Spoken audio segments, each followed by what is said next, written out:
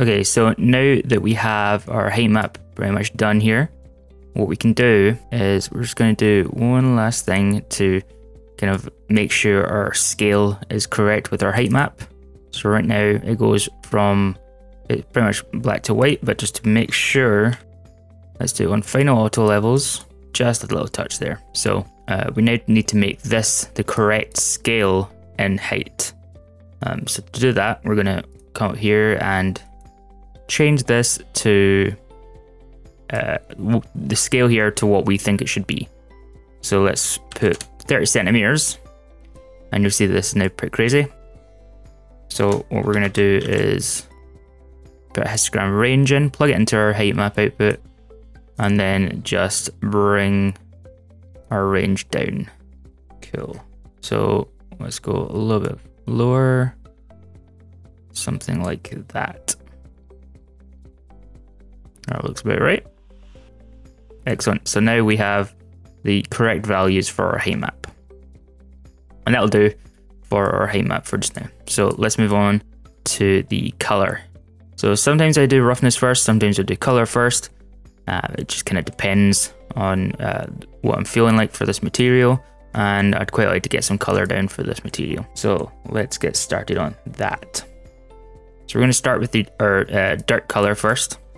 So let's put a multi-directional warp down like this, and then let's plug this guy into here, and we're gonna warp this dirt just to give it some sort of like extra undulation. So extra undulation here will help us sort of get a good gradient map. Put down a tile sampler like this. Put down grunge map. Let's choose grunge 02. Excellent. Let's bring the contrast down to 0, and the brush, let's land you around 0.6. Let's put a pattern input to 2, and then let's plug that in there. And let's throw down another grunge, and we'll go grunge 01, bring the contrast down, and put that to about 0.6 again.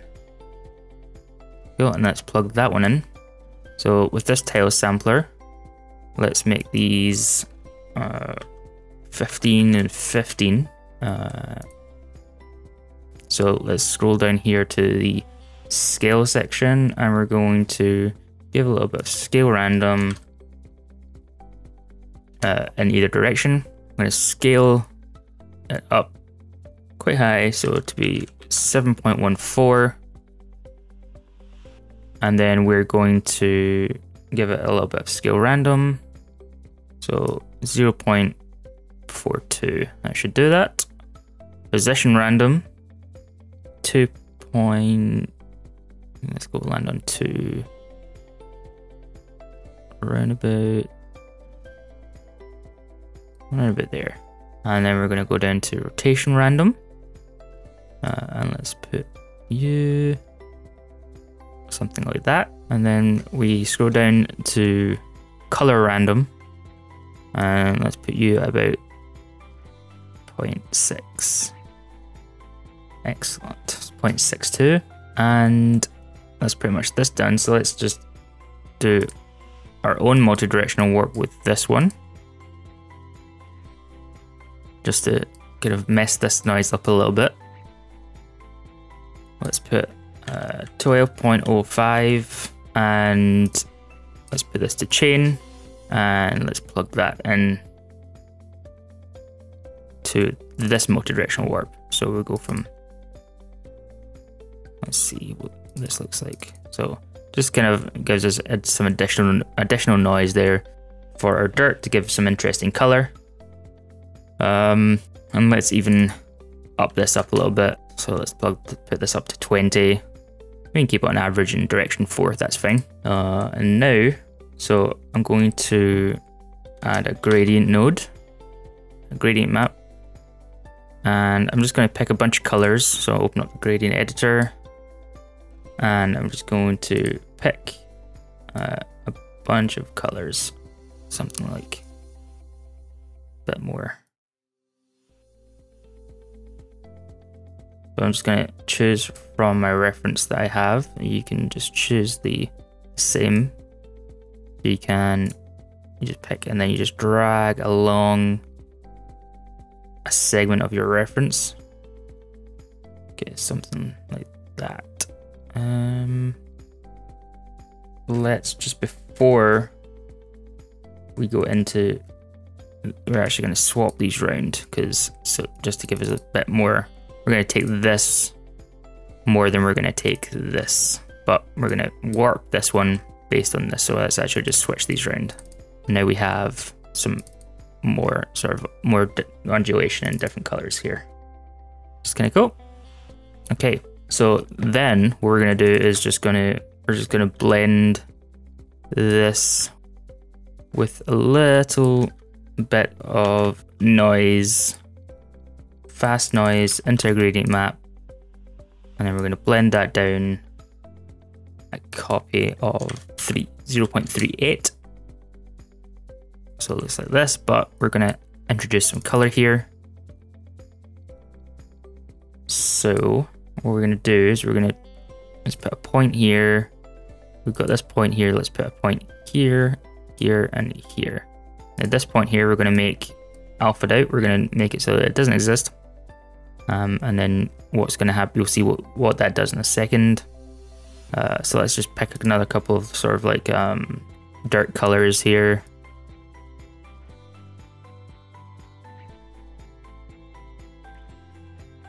And we're gonna just some more sort of browner values, some lighter values, a little bit of variation within this noise here. So if we click here, we go down to click on this show checkerboard, you can see that it actually alphas out a lot of the information. So when we overlay it, and it looks like that. Whereas obviously before, let's just show you what it looked like before. A little bit of that. So a little better. And it just gives us a little bit of sort of micro noise into our dirt color. And then lastly, let's just tone it all down a little bit to a uniform color.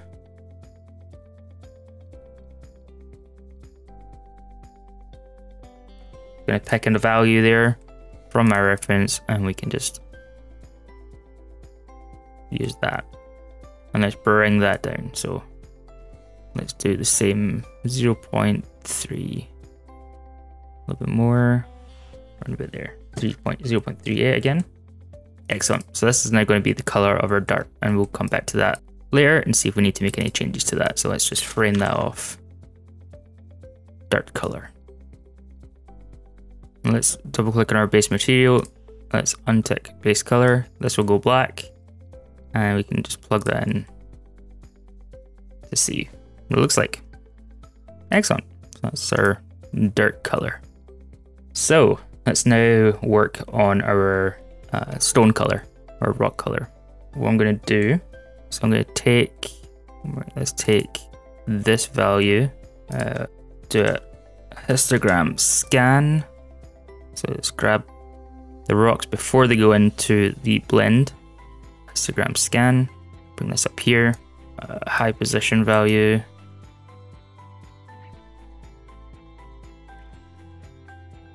And we can leave the contrast as it is. And let's do a flood fill.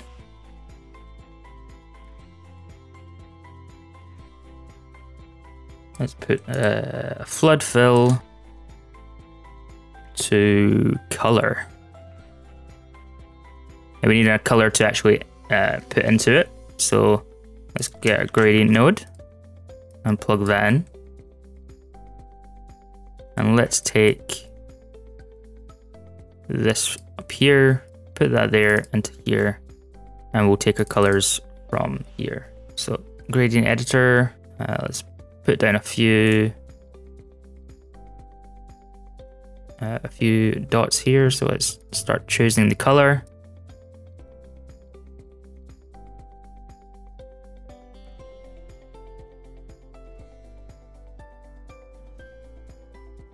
And again, I'm just going to start choosing colors from my reference, just whatever reference you have. Feel free to just pick from that reference, or you can just directly pick off the screen here.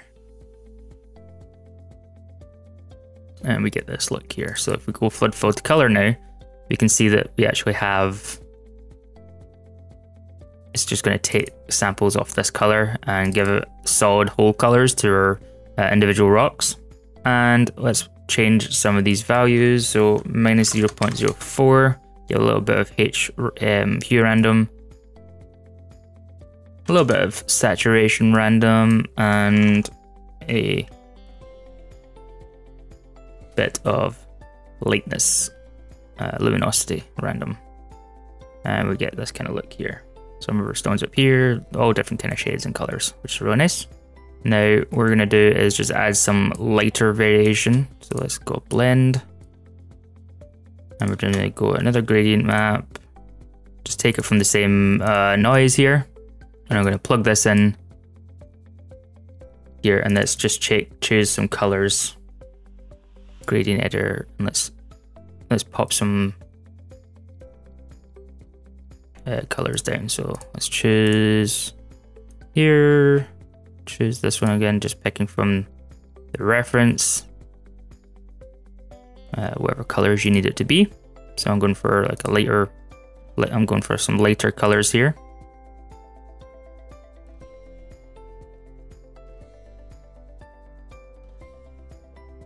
Again, there, just pick, keep going with whatever. You don't need to have as many points as this if you don't want to. Excellent, so let's blend that in, and let's bring this down, something like that. And then let's put in a mask, so a histogram scan. Let's just bring it from our original, so we only get some of the peaks of that. 0.29. Bring up the contrast. 0.73. That should be okay. And then let's plug that in. Let's just have a wee look at what that's doing so far. So, also we have these black values, so it doesn't look that good. But we'll get rid of them once we start blending our dirt and our rocks together. So what I'm going to do now is just add a little bit more variation within these stones. So let's do a blend, and let's do another blend here, and put down 2 HSL nodes, so we can add a bit of variation here. And then I'm going to use a histogram scan again from this noise up here. Just give it a little, just introduce a little bit of the noise and a bit of contrast. So, and then let's do a histogram shift. Let's take it from back one, so we're not using the exact same noise as before. Plug that into our histogram scan. There we go. We're starting to see some more information now. And let's plug that into our mask, and let's make some tweaks to this. So we're going to give it a little bit of a push in the hue, saturation, and the luminosity, the lightness. And then we can leave that here, so we can take that on and off, and you can see the difference that's making. That's just giving us some noise on our stones here, which is kind of cool. Now this one, we're going to use a curvature. So let's do a normal. We can just use a normal node for this because we don't need something completely accurate. So let's just grab this, bring it up to our normal, and then pump up the normal to around a value of 10. Use a curvature smooth, and then we're going to use a histogram scan.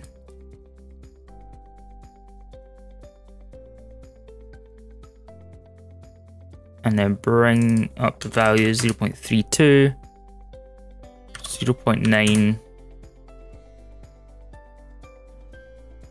and plug that in. So we can see we're starting to get these sort of like little peaks of our stone noise. And then to see this, let's change this up a little bit to 0.78, 0.56 and 0.56, 0.61. So we get some blue and brighter values. You can see what that's doing there. So that's kind of making some lighter areas where maybe stones will be scratched and sharpened a little bit. So let's reduce that though, because it's pretty intense. 0.46. So let's just pull this back a little bit here, and we're going to blend our dirt in with our stones. So let's do a blend between the two of the stones, and then we're going to use the mask that comes out of our blend node down here. And let's just pull that down there. Excellent, so now we're kind of starting to see something here. So now we're going to start to color in some of our individual stones. We can take from down here. So we have really useful kind of splatter data here, which is going to be really handy in using these nodes now. So let's do a flood fill to color.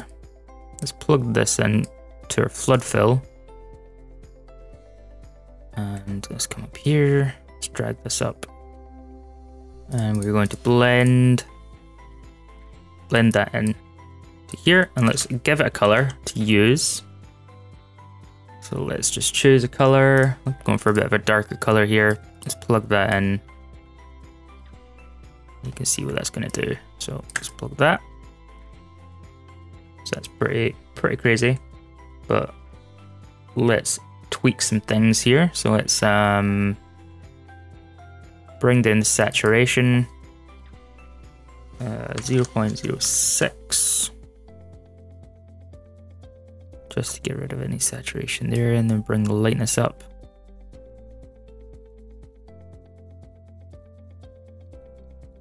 Let's see. Let's bring this up, see what that helps again. Nothing really there. Okay, so I want it to be quite dark and slightly desaturated. There we go. Let's just land on something like that. And we can just reduce the color a little bit if we want to, so it sits a bit nicer in the scene. Cool. So now we can move on to something else. So before we move on to something else, let's give a little bit more variation to these stones. So let's do a HSL, plug that in there. Let's go 0.73, 0.83, and 0.49. Give us some nice blue colors. Plug this in here, and as a mask, what we're going to do is we're going to alpha split, so we can get the alpha value out here again.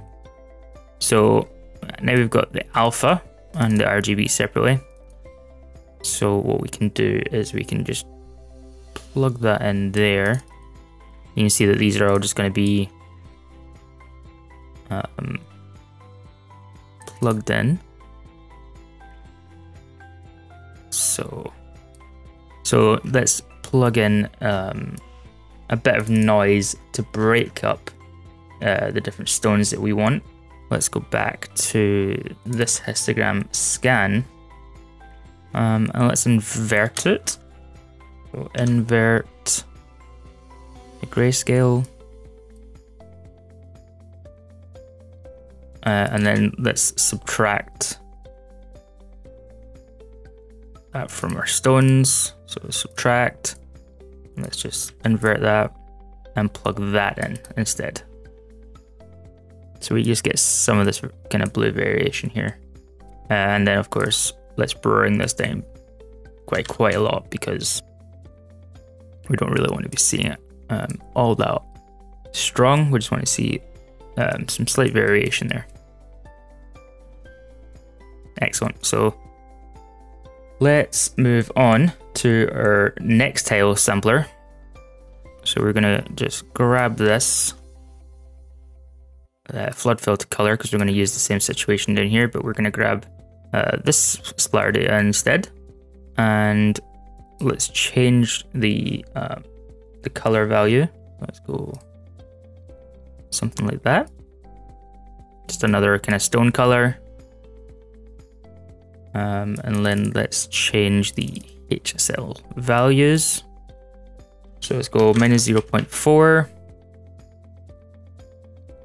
And let's go minus 0.5.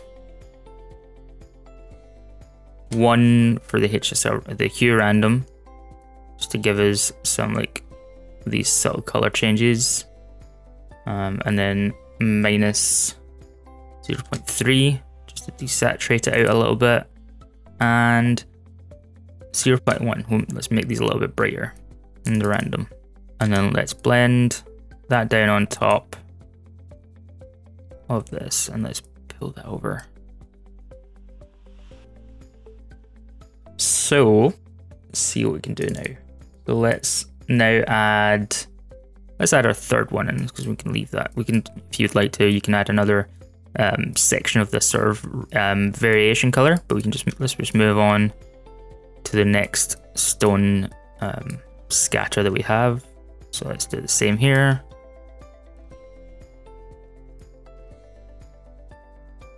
Pull that down to there, plug that in, and see what we get.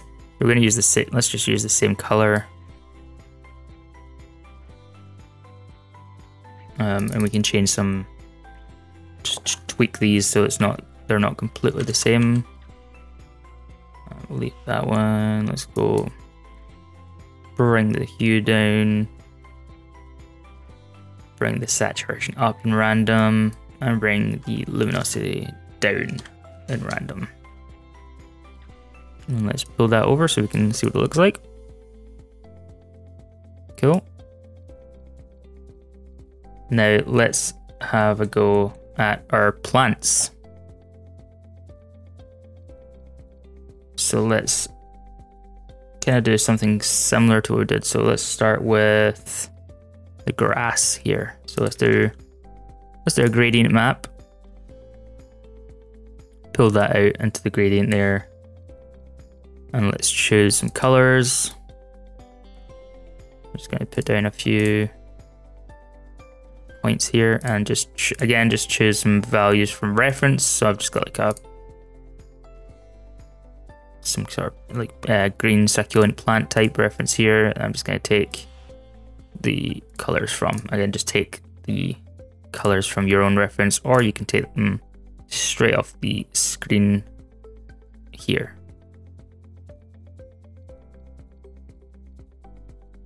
Like that.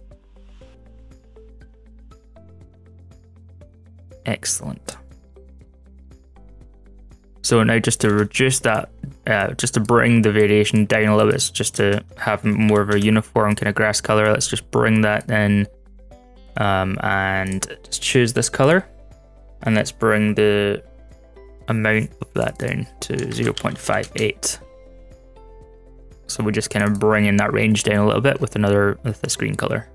Now let's bring one of these, so one of the flood filled color nodes. Break the connections and plug this into the color, and this into the splatter data into the flood filled color. And we're getting all these colors here. So let's see what values we can change. So let's bring here so we get some more red values. Fine, and then bring the saturation up. Something like this, maybe. And let's make it everything a little bit lighter. Something like that. Excellent. And now let's blend that on top.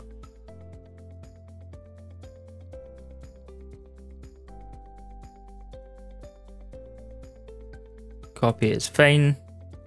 And then let's build that over so we can start to see some of those green blades of grass.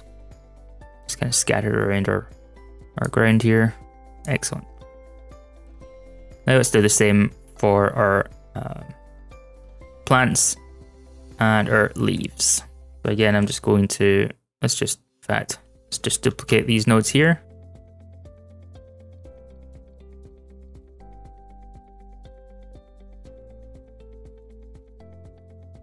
Plug in the splatter data. Oh, wrong section. There we go. Let's change the H cell values here. So let's just go. Let's zero these out. In fact, forgot to zero them out as well. From just because they're the same sentence as the stone sentence I duplicated it from. Let's change this to 0.08. 0.26 and minus 0.19, and then we can pick a different green color if you want to, but the same green color doesn't really matter as long as it's right for wherever you want to do it for. And then let's place these into our color line.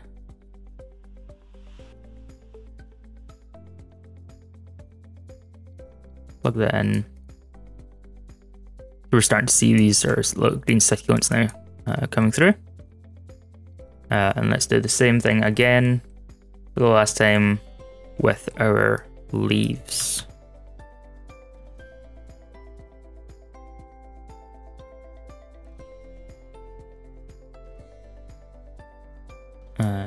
Let's just pull it up. And let's see if we want to change any of these values. And let's just, in fact, you know what, let's just leave them the same as the plants, because the leaf comes from the little plants, right? So let's just leave them and put them into the graph.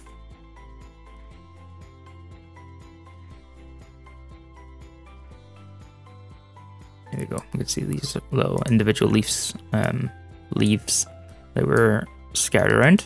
Excellent, great. Let's keep going with that. So now all of our colors are, you know, blocked in.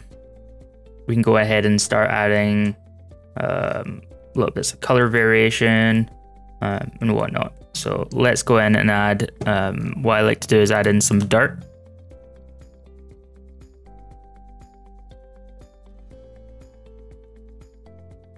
I find using the dirt node can help just pull everything together. So let's use these guys. Pull these over.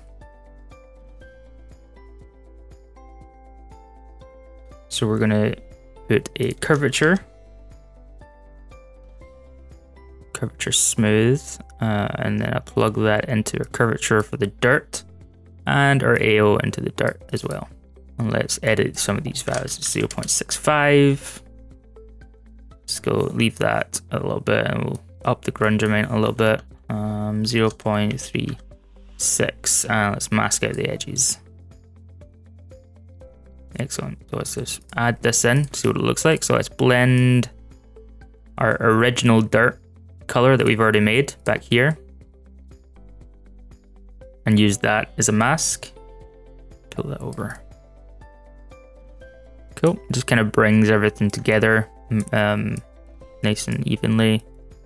Helps integrate everything else into the scene. Now we're gonna, let's just add a reroute note there and pull that over. Let's add some color variation. I like to do 3 different colors of different variation in pretty much all my materials. So let's add in 3 of these.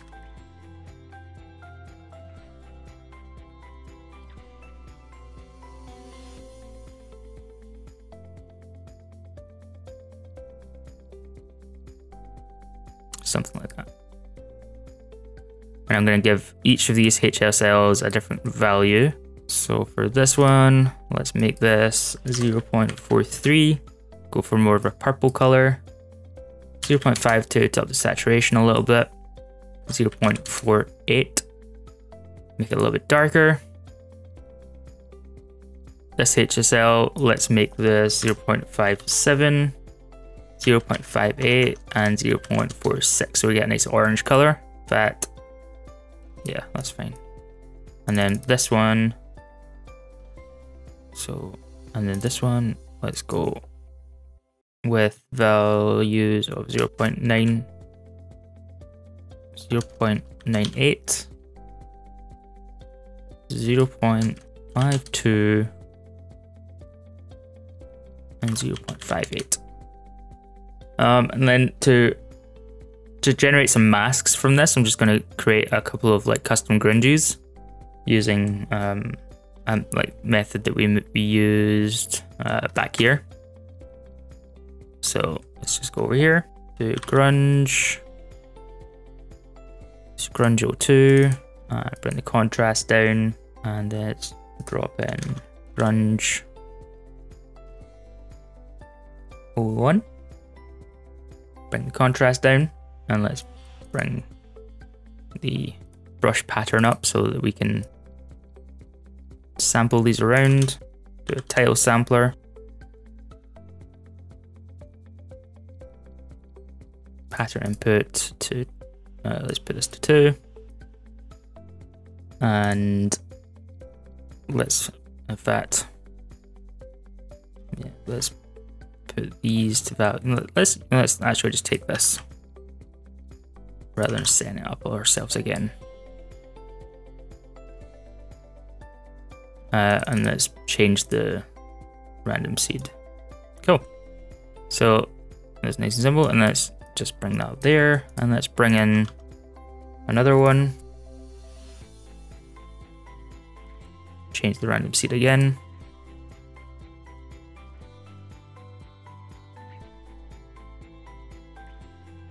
Let's move this one up here. Organization, and let's do a histogram scan. 0.26, 0.68, and we can use, let's plug this one into this value, do a multi-directional warp, again on both, so let's do 2 of these. This first one, let's put the strength to 12.05, change the chain, and then let's grab a histogram scan. Just give a little bit more value there. Let's use this down here in the first one. And then for this middle one, let's bring something out of this guy. So let's do an invert. Oh, not an input. Invert grayscale. Let's grab a histogram scan. Bring this up a little bit, so 0.43, 0.73, and then plug that in.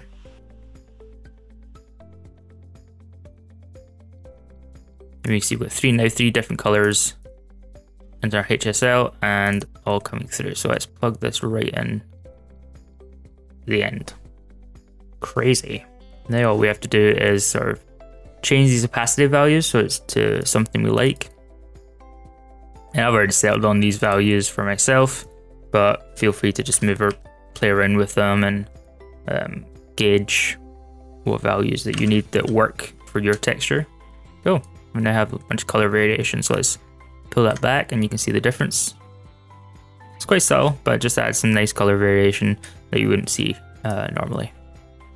Let's add a frame around that, so color variation.